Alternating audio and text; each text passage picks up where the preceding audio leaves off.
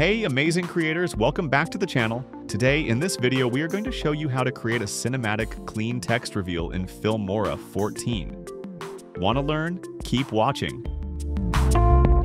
Before we begin, if you haven't already installed Wondershare Filmora, please visit the official website and download the latest version. Then install it on your computer. Also, remember to subscribe to our channel and hit the bell icon so you never miss any of our upcoming videos. Cinematic texts play a crucial role in setting the tone and mood of any video project. They are used to establish a visual style and engage the audience from the very beginning.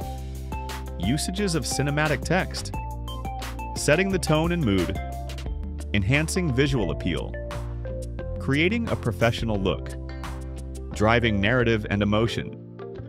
Let's see how to create a clean cinematic text reveal in Filmora. First, launch Filmora and import your background footage. Then, place the background footage onto the timeline.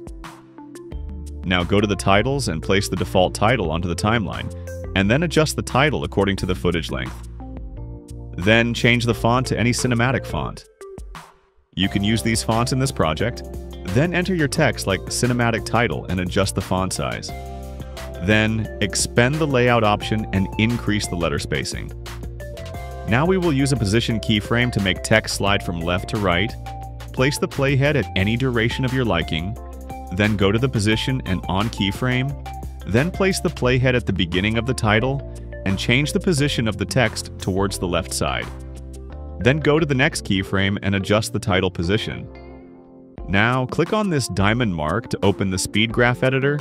Select the position X and then select the second keyframe. And from Graph Presets, select Curve. This will make your text travel fast and gradually slow down at the end. Next, we will add an opacity keyframe. Place the playhead at the half mark from the second position keyframe.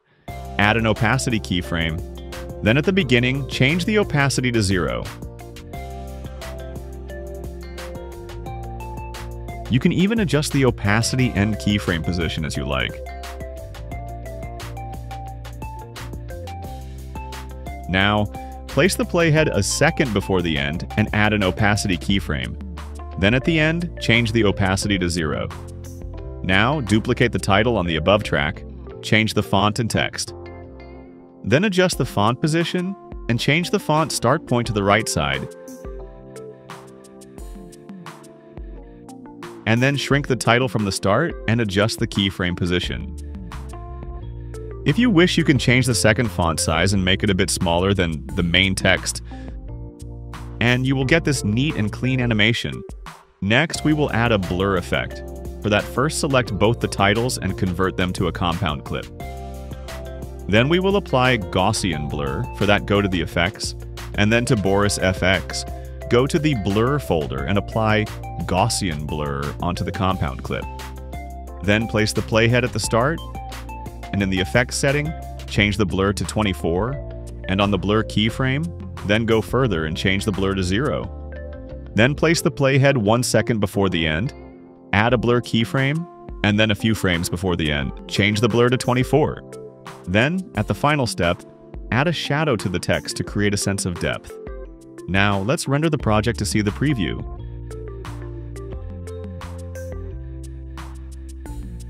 There are many ways to create a text reveal in Filmora.